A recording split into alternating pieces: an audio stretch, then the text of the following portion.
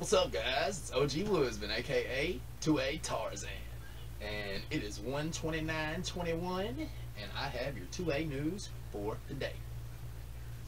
So, today in Ohio, Republican Representative Mike Loychik proposes Ohio as a 2A sanctuary state, which would mean that if there was a federal, say, tax stamp proposed on AR-15s, there would be no fees, prohibits any taxes, anything like that in the state of Ohio. Also would prohibit forcing you to register your weapon.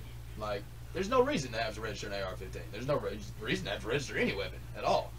But this would prohibit any of that. So go Mike Loychik, you're the man. Next, as of today, Biden has signed 42 executive orders, as opposed to the average president's 14 in the first 100 days.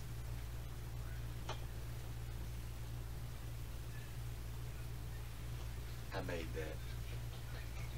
that.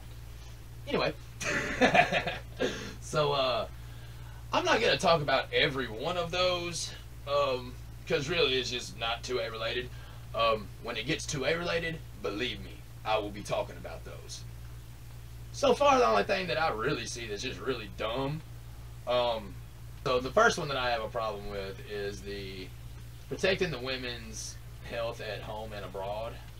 It rescinds the Mexico City policy, which is a ban on U.S. government funding for foreign nonprofits that perform and promote abortions. So why would... We're in debt, right? Okay. Why would we be sending money overseas or anywhere to promote their abortions? Just don't understand. Alright, so that is the first one that I have an issue with. Alright, establishing a President's Council of Advisors on Science and Technology. He wants to be sure that he is told about every policy that affects science, technology, and innovation. Like he's some Elon Musk or something. Like he needs a say-so in that, right? Biden can't hardly remember his last name.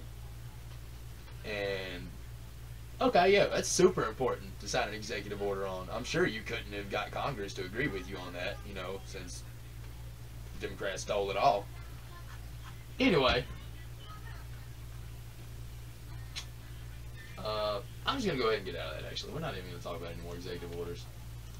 Like I said, when they get 2A related, I'll be talking about them a whole lot. You can guarantee that. So, next, we got... This is the big one today, guys. This is what really, really irked me today.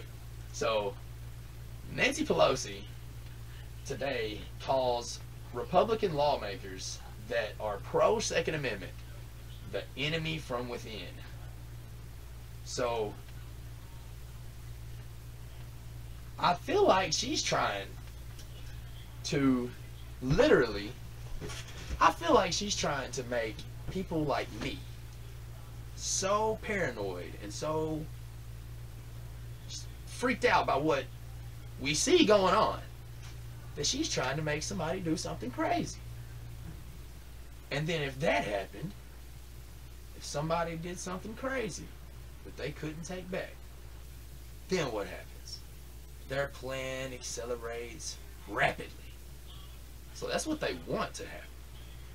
That's just the way I'm looking at it. So now, if you're pro-Second Amendment, the people running our country are saying that makes you the enemy? What was this country founded on? I can't believe I'm watching this happen in front of my eyes. So, yeah, I hope our Republican lawmakers hold their ground. I don't know. I really don't know where that's going to go. I'm going to sit back and watch from my house in the woods. Anyway, guys, that's it for January 29, 2021. That's your 2A news with 2A Tarzan. Stay in the woods.